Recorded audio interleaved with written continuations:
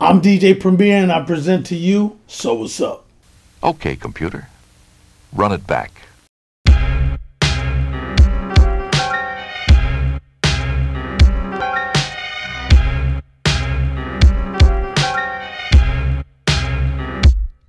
So what's up? This was extra special for an extra reason. First of all, we're talking about Gang Starr.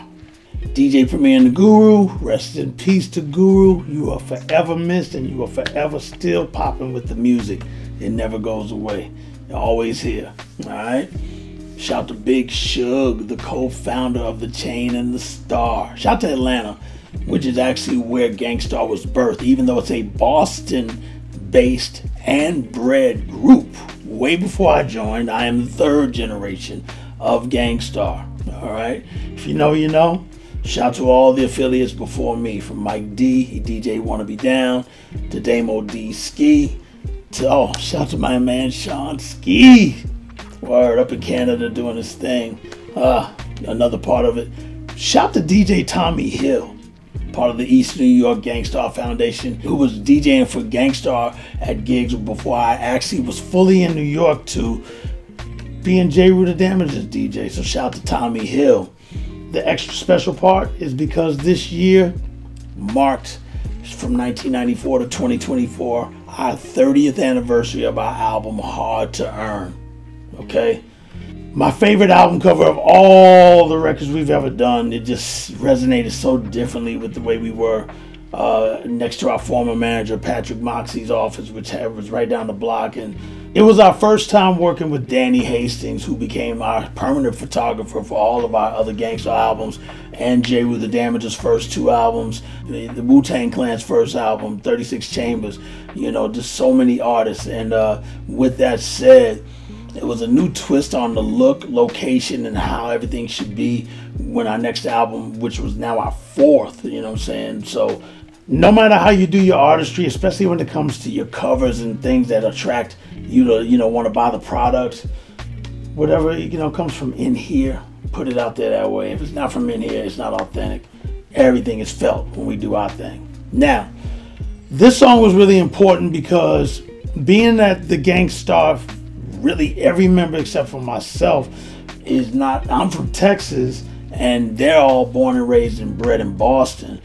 They're considered a Boston group way before I joined, you know what I'm saying? And also shout to Suave D. That's the first Gang Starr DJ, which is Big Suge's brother, alright?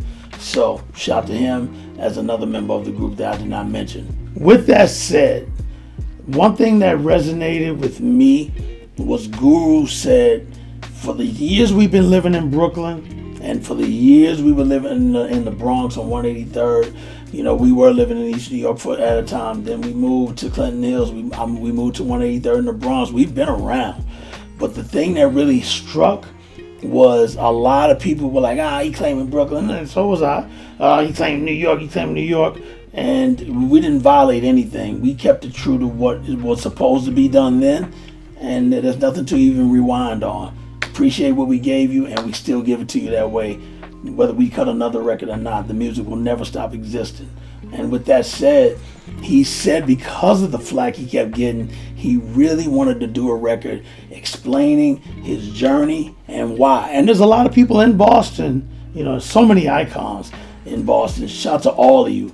There is a lot of people in Boston that was like, nah, man, you did the right thing moving. Yeah, you know, he felt like staying there, this your town. It's just at the time of the opportunities to get to another level in the music business in the 80s, you really had to be where it was at, and it was New York at that time. You know, if it had been later on, I probably wouldn't have made the journey the same way either.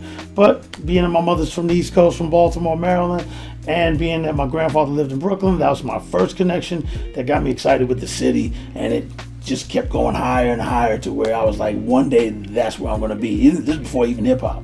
So, you know, that's what adds to my strength and knowledge and just thirst and hunger to make sure I always keep it pure and uncut. Now, with that said, he wants to explain his journey so people understand this is why I left, this is why I'm here, this is why I continue to give you nothing but greatness. That song is called The Planet. Check it out. And as I said before, it's a 30-year-old song, 30-year-old album. Again, shout to Big Suge. Actually, we got to do an episode of that. That was Suge's debut on a Gang Starr record ever from when he came out of prison. And the crazy thing is, Guru did that beat. It's the only beat he did on the album, and he presented it to me and said, yo, Suge, spit on it. Tell me what you think. The best part of that song, and actually this could just blend into this episode and we don't have to do, yeah, we can still do it. There's other things, because now, you know, I might bring Suge on to talk about the journey to that point, to get into that song being on the album. And check this out. The best part of F-A-L-A, which means fuck around, lay around. Don't get it all twisted with the F-A-L-A, fuck around, lay around. The ill part is, being that they presented it to me, I didn't know the Suge was going to rhyme. Guru did the beat. And when you hear the line, he said, I did my time and now I'm free. You hear Guru go, yeah! Like, yeah, Suge. Matter of fact, play that. I'm not a punk motherfucker, see. I did my time and now I'm free. I'm a dope one, ready to rip and wreck shop. That just that feeling right there. I was like, yeah, let's put this on the album. So it was his debut, and also, you know, 30 years off of that too. So back to this. The song, actually, shout to NPR. You know what I'm saying? NPR did a 3-sample, how would I call it? A breakdown, which you know I'm not into doing at all. I like to still have the mystique of you figuring it out yourself if you dig for records like we do. So that's why I've always kept it like that. But these, when I started going through the clearing phase of sampling, these are cleared, so it's all good, and everything's everything. But this one, I'll show little pieces because I can also explain it. Actually, I'll explain it and then let you see me explain why it hit me here to make the record with that sample. Then we'll get back to what this disc do. All right. Now, this NPR segment that they did was called DJ Premier's Sonic Inspiration in 3 samples. That segment included 3 songs that I covered in the formula of how I did it. One was the Notorious B.I.G.'s Kicking the Door.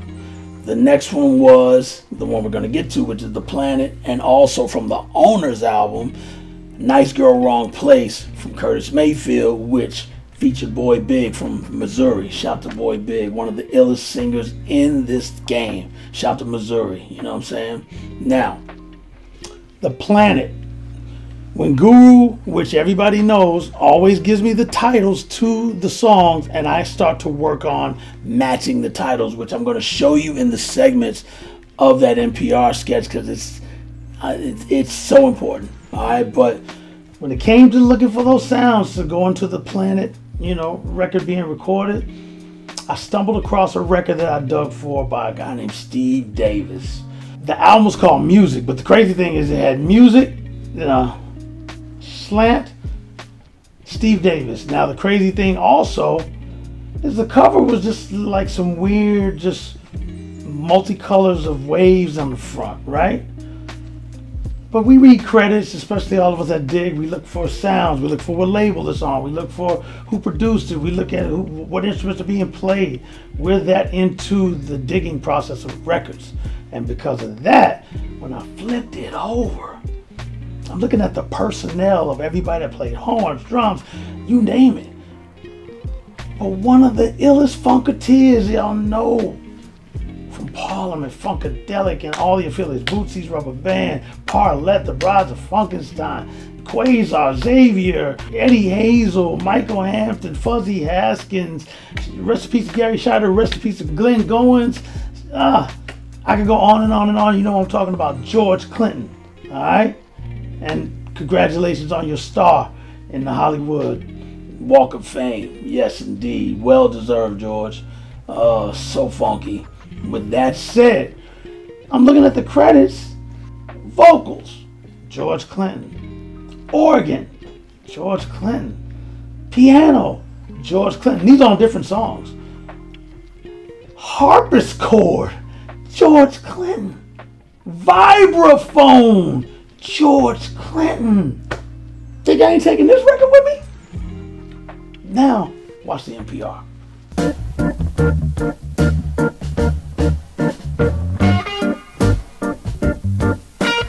Right there, I was like, yo,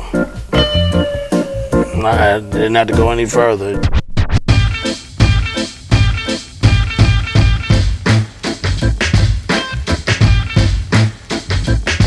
With Gang Starr, it's always title first, and then the music has to mimic the theme of the title. So Guru, he'll already have ideas, like I want to do a song about how I took my trip from Boston to New York and finally made it, and how it was a dream to make it here in New York. So I felt like it needs to be like a driving little, like just ride with that one hand on the wheel, not two, just one hand on the wheel riding. And I could just visualize Guru saying those lyrics about how he had to move while he's just telling the story with one hand on the wheel. It took the last of my loot to make this move true, but I ain't even trying to work in the suit.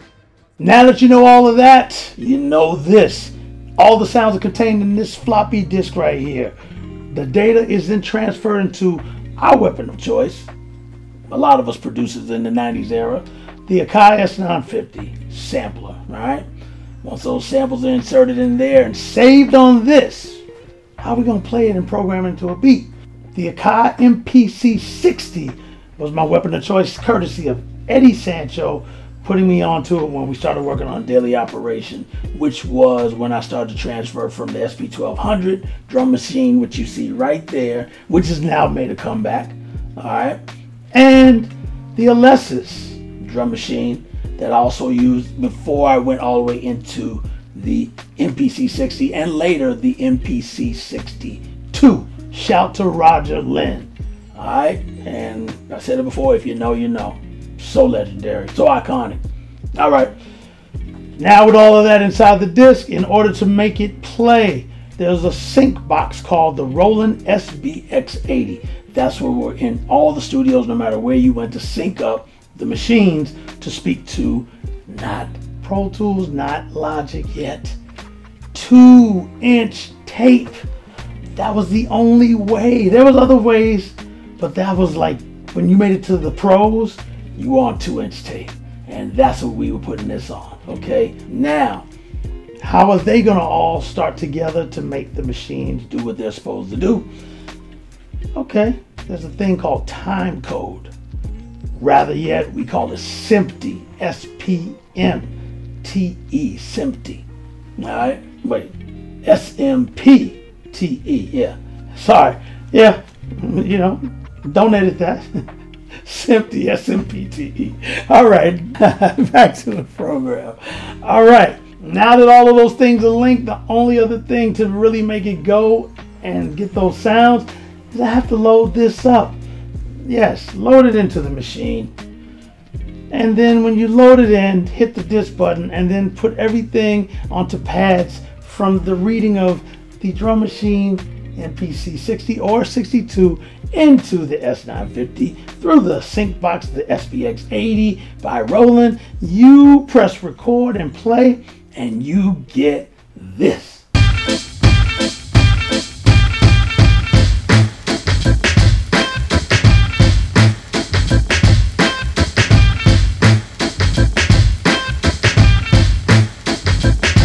Bash dash, I had to break, I had to get away.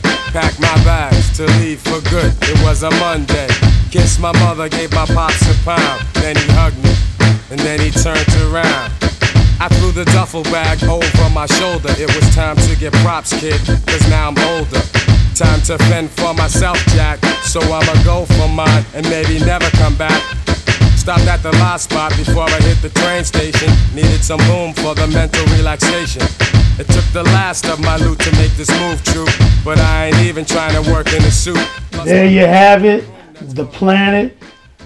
Hey, one of my favorites. The Journey was explained by Guru. He didn't have to explain anymore. And if you didn't know then, play that record, now you know. Again, salute to our 30-year anniversary of the album Hard to Earn. All right. And oh, shout to Matt Gunther, who did the actual orange coloring of the album. Danny Hastings, dope on the shots. Matt Gunther on just making it that orange color. I've never seen a hip-hop album like that, and I love that album cover. Salute to everything that's real, and salute to the planet. All right, and they call Brooklyn the planet. I know I didn't say that in the beginning, but And if you say, yo, where you headed, man? I'm headed to the Planet. Or Medina, or BK, or, you know, there's so many things for Brooklyn, but those are some of the key ones. Alright, so, shout to the Planet, shout to the floppy disk, and that's what's up. I'm working in a mailroom uptown, feeling sick and tired of paying all these fucked up dues. I wasn't trying to lose, I refused. Had a chick uptown, one in Queens and one in Jersey. Sometimes all you need to get by is a girl.